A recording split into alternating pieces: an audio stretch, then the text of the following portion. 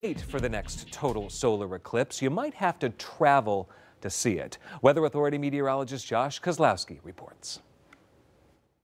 So let me ask you a question. Do you enjoy going on vacation trips?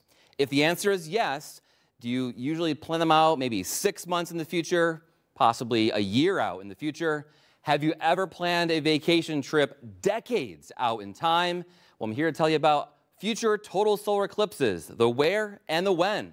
Grab pen and paper and jot some of these dates down for future plans. March 30th, 2033, the next one here in northern sections of Alaska.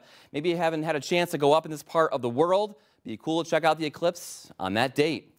Back here in the lower 48 on August 23rd, 2044, northeastern Montana and northwestern sections of North Dakota.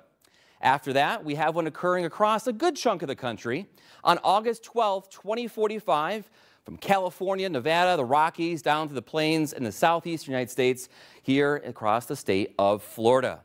Afterwards, there is another eclipse occurring in the southeastern United States on May 11, 2078, from Louisiana, Mississippi, Alabama, Georgia, and the Carolinas.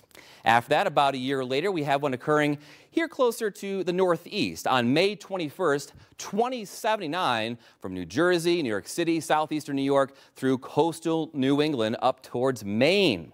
And after that, we have another one crossing a good chunk of the country here on September 14th, 2099, from the northern plains, the Midwest, Ohio Valley, and down through the Outer Banks of North Carolina.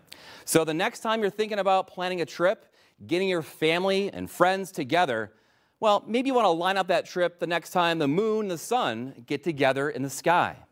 For the Weather Authority, I'm meteorologist Josh Kozlowski reporting.